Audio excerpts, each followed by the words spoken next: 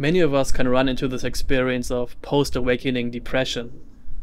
And there's something profoundly confusing about this sort of experience. Because the reason why we engage with awakening, spirituality in the first place, is of course to find a sort of peace, a transcendent peace. We were looking for a deep meaning in life. And so how does depression, post-awakening depression, fit into that picture? It seems like a contradiction.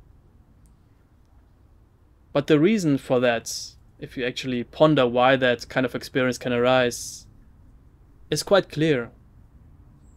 When we are having an awakening experience, we are in some sense recognizing the emptiness of all things. We recognize that nothing exists in this ordinary way.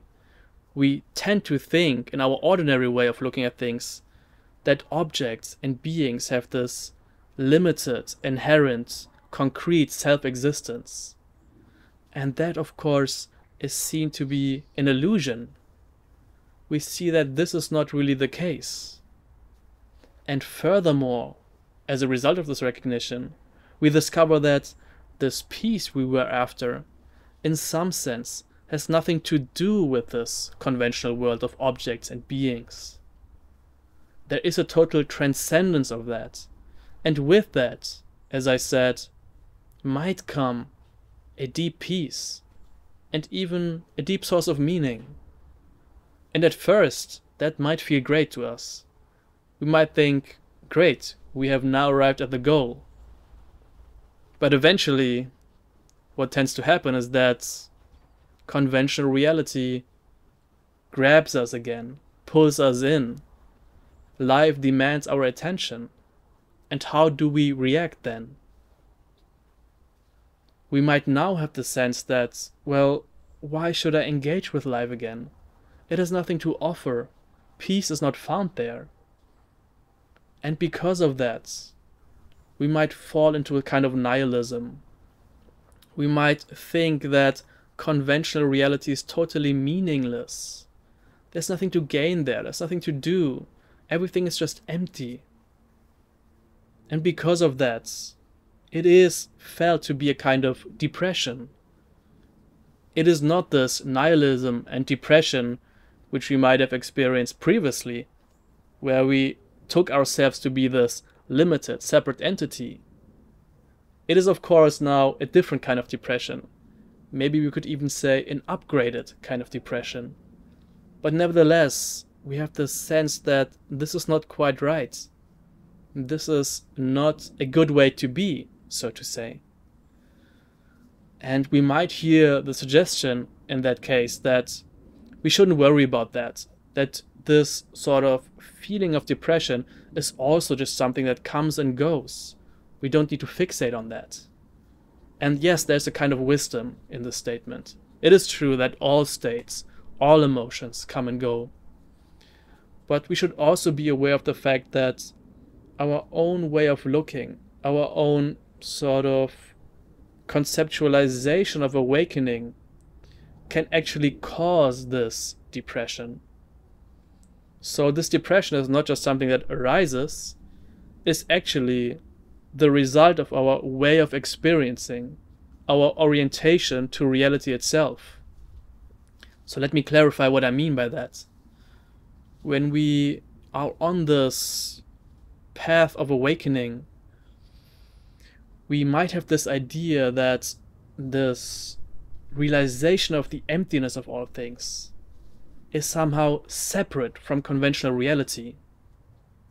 We think that conventional reality, this world of people and objects and our normal life, is one thing, and then this realization of emptiness is something completely opposite of that. It has nothing to do with that, in some sense. And because this is our way of looking, we have created a essential split there. And the split can of course take many different forms. We could, for example, create the split by assuming the position of a kind of detached witness, an empty awareness which is somehow separate from your field of experience. We could also get caught in a loop where we now just assert that everything is empty, there is no self, nothing really exists.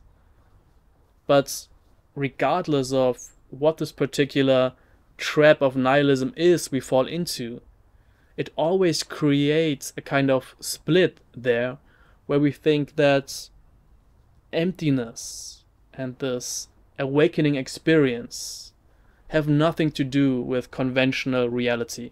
So if we want to actually heal the split, there are of course many different ways we can go about it. But one very essential aspect of not being caught into this post-awakening depression is to allow ourselves to fully engage with life again. Allow intentionality, allow the person, allow the sense of self to arise again, and live this life of an ordinary human being who is actually fully engaged with life.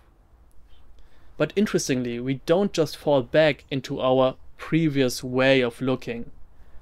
We now engage with ordinary life with this insight of the actual emptiness of all things.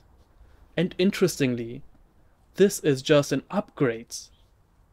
This doesn't mean that we now take everything to be essentially unreal. It is more so the case that when we now engage with life, we can see the actual wonder of everything. Everything is seen to be this magical display of emptiness. And we can, as the body-mind, fully participate in this wondrous kind of interaction between emptiness and form. And this is actually amazing. There is great joy in that. Life all of a sudden can be meaningful again.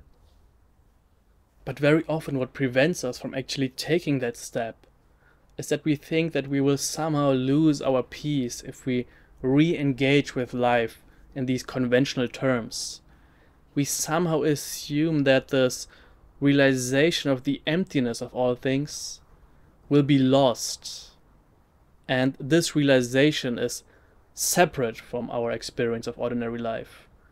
And we therefore have to kind of cling to it, even in a subtle way, if we want to maintain it. But this is actually not the case.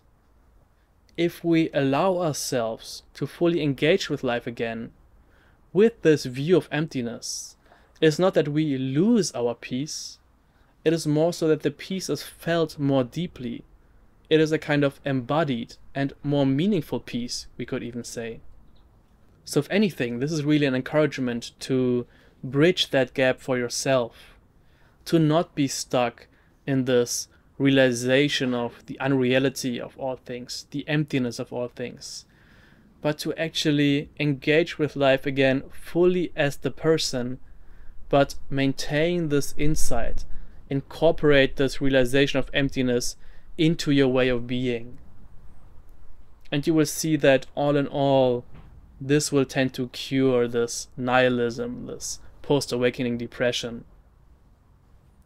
As always, if anything remains unclear, you can write in the comments under this video, or you can reach out to me through my website if you want to get in touch with me directly.